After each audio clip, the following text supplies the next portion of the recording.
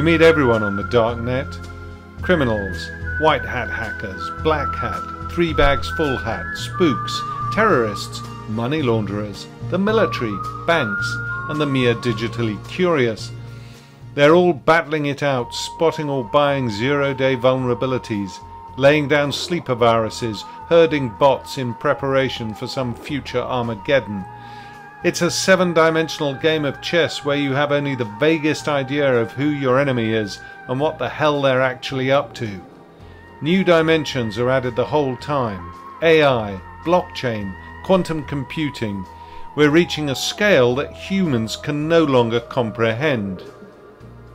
But to top it all, we are in a deep, deep political crisis, a crisis of leadership, and it is leading to serious conflict. The two biggest economies in the world, economies which are for the moment entirely mutually dependent on each other, are now on a collision course. And this has implications for financial stability, for growth, for supply chains, but above all else, this is a war about technology. And believe me, the gloves are off.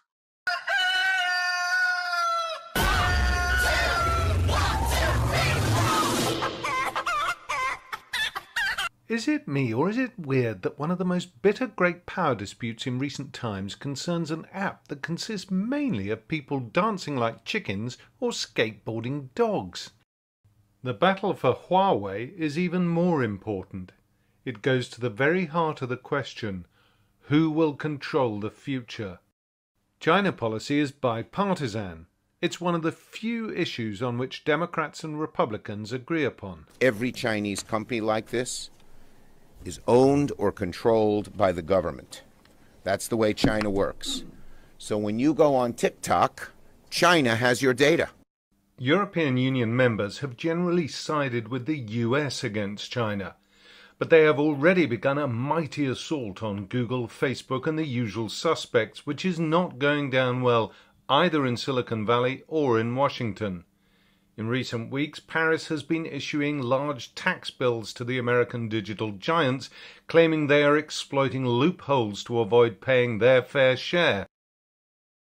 What this means altogether for those of us in the real world is that we can no longer rely on governments.